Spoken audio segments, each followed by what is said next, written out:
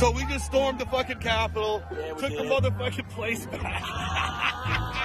That was so much fun. Joseph Biggs, a leader of the Proud Boys who led the far-right organization's infamous march on January 6, 2021, was sentenced a short time ago to 17 years in prison. A leader of this violent attack on the U.S. Capitol, showing images of him with a bullhorn leading the mob towards the Capitol.